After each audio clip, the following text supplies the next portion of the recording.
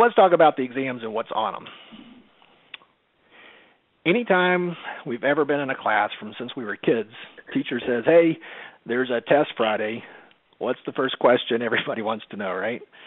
What's on the test, etc. So we always want to know what's on the test, and whatever answer we get, we always want to know more. So let's start with the idea of what Cisco tells us is for sure, for real on the test.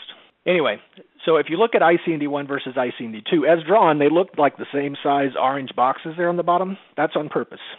If you counted the number of exam topics, there's actually a lot more in ICND1, but some of those are technically prerequisites for what's in the ICND2 exam. So it's roughly a 50-50 breakdown of what's in the ICND1 and ICND2 exam topics. For our purposes today, I'm going to go through exam topics, and I've already picked ahead of time some to drill down on and give you some tips about.